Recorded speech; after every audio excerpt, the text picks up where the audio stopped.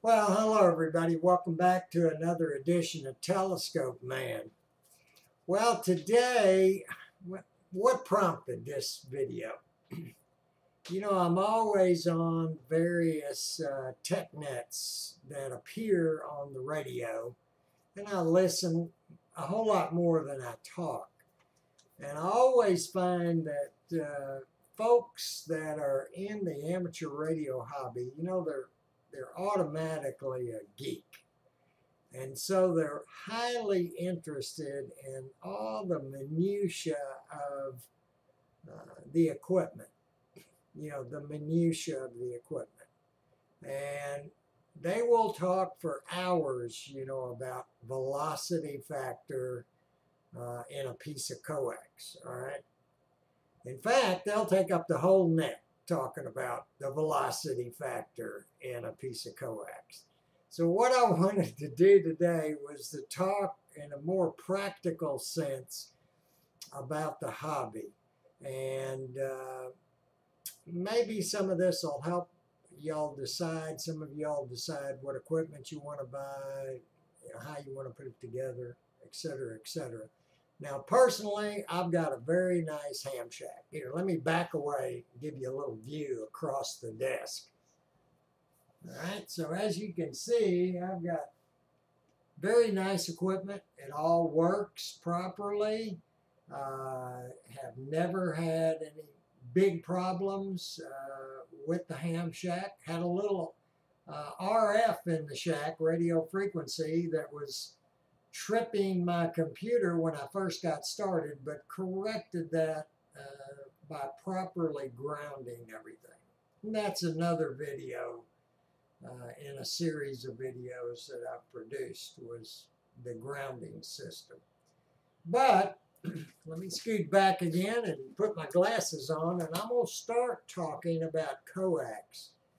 That seems to be a big discussion point with hams, at least on some of the tech nets that I've been on, is they like to talk about coax. For an executive summary, there's really only two kinds of coax that you really need to buy, okay? I'm going to say those first. For UHF and VHF, it's LMR 400. LMR 400. For HF, it's RG213. RG213. Now, you could use LMR 400 for HF, no problems. I'm going to talk about some of the advantages of doing that, but depending on your coax run, it might get a little expensive if you ran LMR 400 or LMR 600, 100 or 200 feet. You'd spend quite a bit of money. So what I'd like to cover today is the various kinds of coax and give you some numbers to go by. So let's start with LMR 400. Excellent for UHF, VHF, which means hitting a repeater. Not losing any power in those frequency ranges and being able to hit a repeater that might be a little bit far away from you. If you used another type of coax, all right, there's a reason for that. There's loss in coax. So let's go through the loss. For LMR 400, in a 100-feet run, that's what I'm talking about, a 100-foot run, these numbers that I'm going to give you are all for a 100-foot run. The loss is 1.2 dB. Now, you really have to get up 4, 5, or 6 dB to notice the difference. Notice the difference, okay? I like to set that bar a little low and say, if there's 3 dB of loss, you probably need to correct something. Now, a lot of people are going to disagree with that and say, you can correct all you want and nobody will ever hear the difference. But I'm just going to set 3 dB as a break point. If something loses you 3 dB or more, you probably need to move up to better coax. So anyway, LMR 400 is very low loss, 1.2 dB for a 100-foot run. That's very good. RG213 is 1.9 dB. All right, now here's where all this discussion about velocity vectors and how much is the braid shielded. Again, I'm going to assume you buy good stuff and not stuff that maybe you get off of eBay that was made in China just to save 20 cents a foot or something. You know, crazy. So let's go down the other ones. RG8, that's 8X or RG8 Mini. 3.8 dB. Not too good for UHF, VHF. I'm going to go through some more numbers and tell you why it's not very good. RG58. Oh, the famous coax you would probably buy at Radio Shack. 4.6 dB a loss. All right, so running through those again, LMR 400 is 1.2, RG213 is 1.9, RG8 is 3.8, and RG58 is 4.6. So bear that in mind when you go out and buy a bunch of RG58. Yeah, it's going to work. You bet. It will work at 100 watts. There's no question about it. But you're going to lose some signal by using it. Now, will it be noticeable? Yes. Boy, there's too many variables to tell you. But in the case of RG58 versus LMR 400, you know, it's 4 times worse. 4 times, almost. 4 times worse as far as loss goes. All right, let's look at what those pieces of wire will carry. And I'm going to talk about amps in a minute.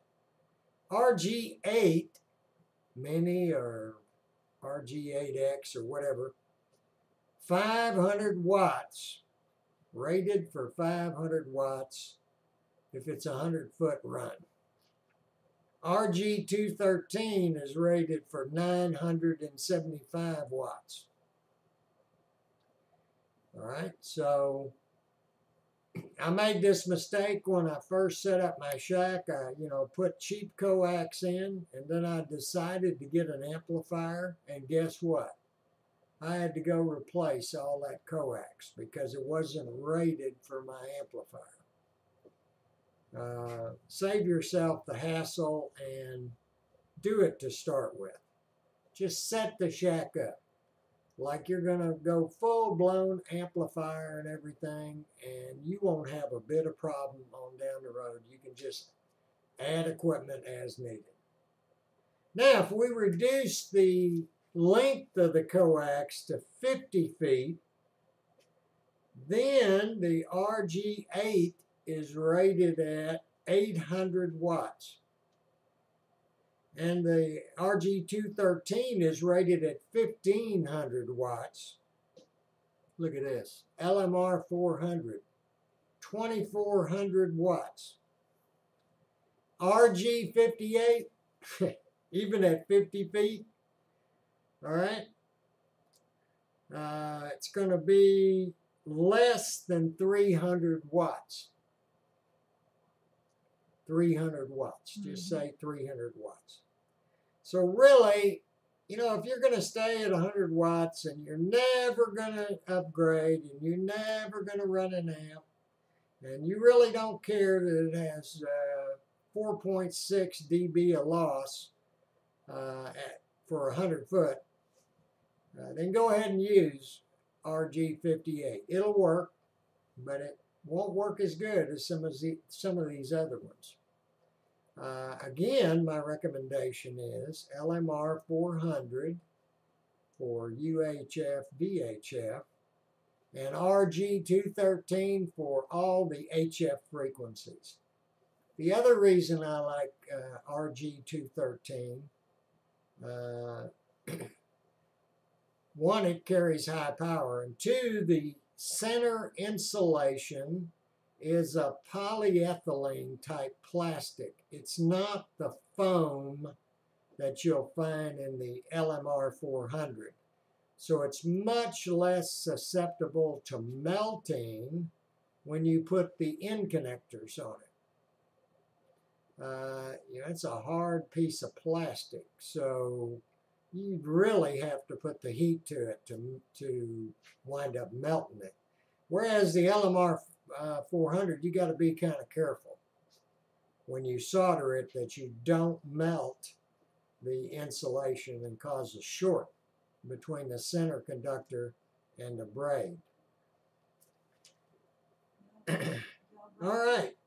Let's see what else I can tell you. Again, you need the old traditional thought is you need about 6 dB of gain in order to tell the difference in the voice that you hear on the radio coming across the receiver. 3 dB of gain, some people say you can't tell the difference in 3 dB of gain, but I use that as a break point. If it's 3 dB or more, then you need to do something about it. All right, let's turn the page and see what else I can tell you. Remember those two numbers, LMR 400 and RG213. Another reason I like RG213 is it's real heavy duty, and if you're going to have it outside, like mine is going across the top of the roof part of the way. Now, we're in Texas, and it gets to be 110 degrees outside with the sun beating down on it, and the plastic around the RG213, especially if you buy the military spec one, is UV resistant. So it's going to stay up there in good shape for a lot longer than, say, a regular old RG58 is going to really deteriorate over a few years versus RG213. All right, the next thing is that I always hear them talking about is tuners. I hear complaints, you shouldn't need to use a tuner, if your antennas are resonant. If your antennas are resonant. I've done a lot of measurements on antennas and a lot of different antennas. They are really resonant in not too wide a bandwidth, depending on how they're cut, where that dip is going to be in the resonance. When you get out toward the edges, it could be 2 to 1 or more out by the edges. Now, most radios start cutting back power at about 1.5 SWR. All right, they start pulling back on the power, trying to protect themselves. So, using 1.5 as a break point, I would say if you have an antenna that covers the entire bandwidth that you normally transmit at, and you don't go out to the edges ever, then you don't need a tuner. However, if you're like me and you work digital down at the far end of the band, and then you work a net up at the other end of the band, even my beams outside, which are highly resonant, are not that good at the edges. And they can take a little tweaking on the tuner. So my advice would be, yeah, you don't really need a tuner, but why not get one and tweak the antenna, because you're going to want to go all over the place on all the bands that your antennas are, quote, resonant for, and you're going to find portions of the bands that they're not that resonant on. So think about getting yourself an antenna tuner. And again, when I bought mine, I did not have an amp, but I bought a legal limit tuner in anticipation of someday maybe having an amp. That way I didn't have to go out there and buy and sell whatever I bought at a loss and upgrade. Just put in a legal limit amp and go on down the road. You can get a MFJ 986 legal limit amp used for several $100s. That's what I did. I couldn't afford an auto tuner for legal limit. They're $700, $800, $900. I couldn't afford that, so I bought a manual tuner that's legal limit. Works just fine, has worked fine for 4 years now. So, advice on that one is, yeah, cut your antenna resonant, measure it with an antenna tuner. You're going to find antenna analyzer. You're going to find that it's not quite resonant out on the edges of the band, or out toward whatever edge it's not cut for. Okay, the other one that gonna talk about. Yes, I've read all the Part 97 rules, and I know you should transmit with the least amount of power required to make the contact. All right, that's been said. All right. Now, when you transmit on 2 meter and 70 centimeter, 99% of the time, it's amateur radio operators transmitting into a repeater from wherever they are, in their car, their house, walking around, whatever. Why not transmit full quieting into that repeater instead of trying to come in with 2 watts and have bacon frying in the background or dropping in and out?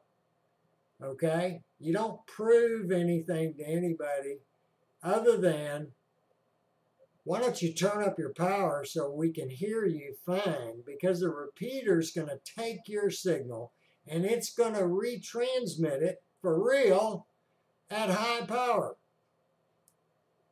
So just because you can hit that repeater because you're 4 blocks away from the repeater with 2 watts doesn't mean that you should get in your car and drive around town with 10 watts and think you're doing good. Because guarantee you at 10 watts, you're going to drop in and out somewhere as you're driving around. Just transmit the full power signal. Now, if you're radio, if you're a big talker and it gets hot, well, yeah, okay. Well, let's cut it down to 25 watts.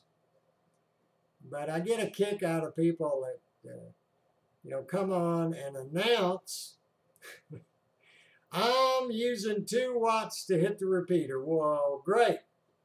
It's coming to me with 50 watts. It's coming over to me with 50 watts. So what does that prove? It doesn't prove anything to me, okay?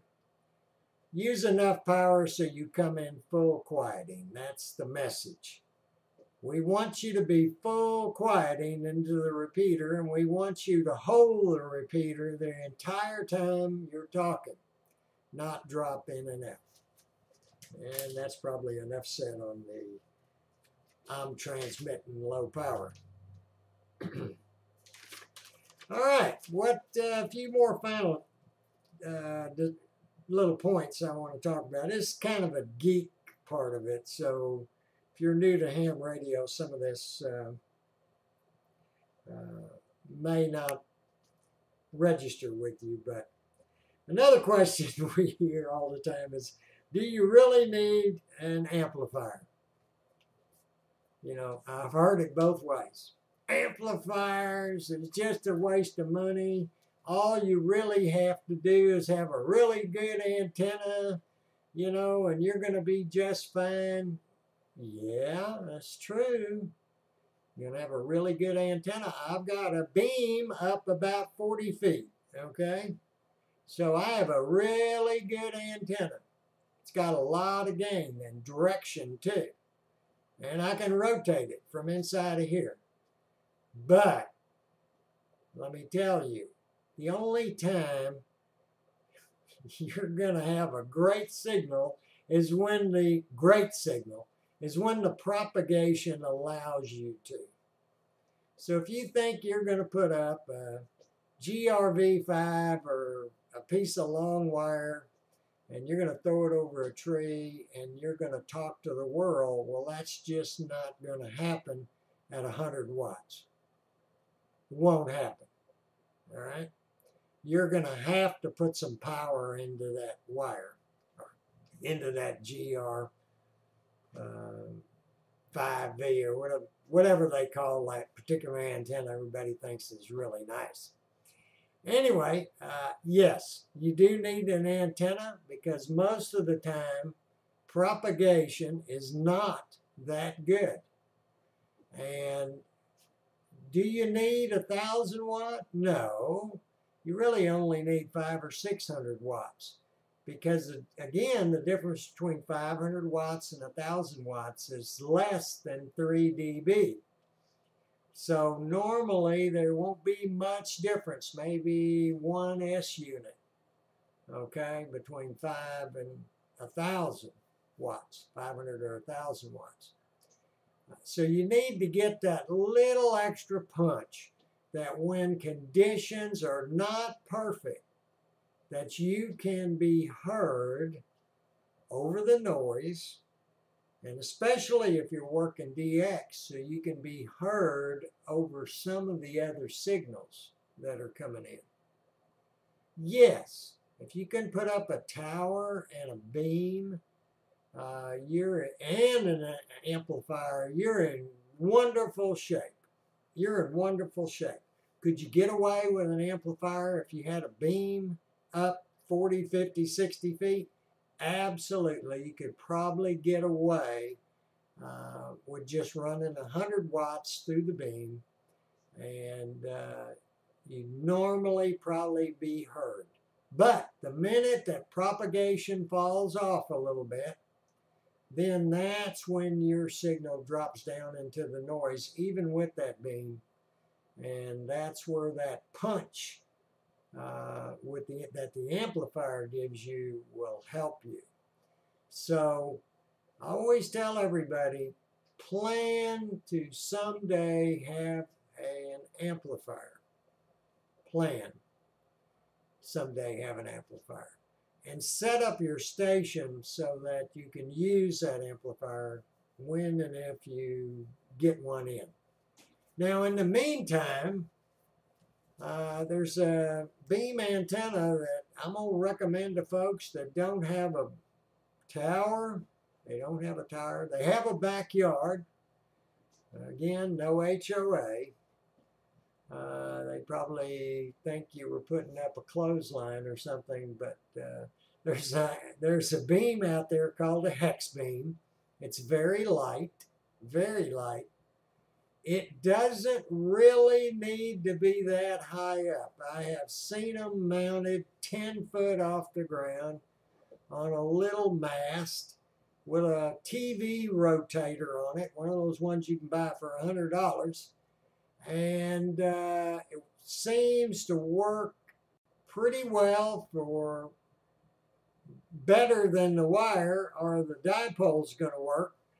And you can rotate it with a cheap rotator.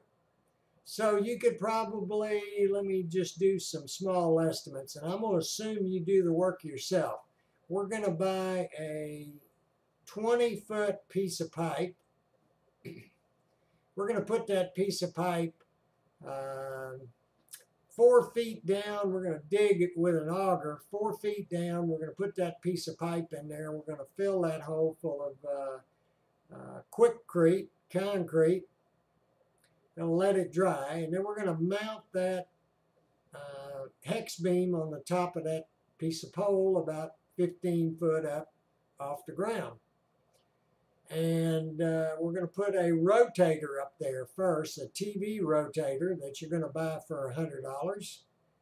And then we're going to attach that hex beam to the TV rotator. And the hex beams can be built for about $400. There's kits that you can buy for about $400. And then, of course, you've got the cost of coax to get wherever you stuck that piece of pipe. You're going to have to get that coax back into the house. So let's just say for the cost of a low-end new HF transceiver, similar, $600-700, you'll be able to have a beam.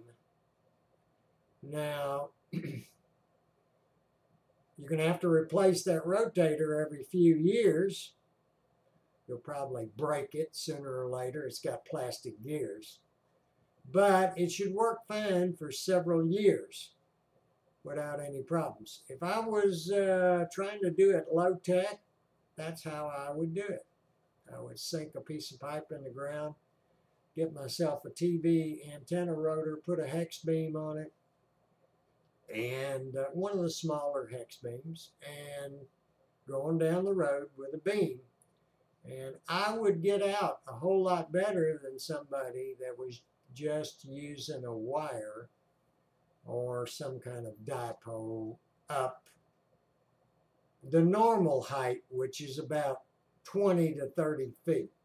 Most of us don't have big trees in the backyard. We're not going to be able to get that dipole 45 or 50 feet in the air. Not going to be able to do it. It's going to be somewhere between 20 and 30 feet. All right? And that hex will outperform that low-mounted dipole. So that would be my advice. Check out this Google hex beam, and you'll see what that is. So with that said, I hope I might have gotten a lot of people mad with this video. I don't know. But I get a kick out of all the discussion on coax. It's really not that difficult. Just go out there and get one of those two, the RG213 for your HF communications, and LMR 400 for your UHF, VHF communications antenna. And you'll be just fine. You won't have to replace anything. And as far as a transceiver,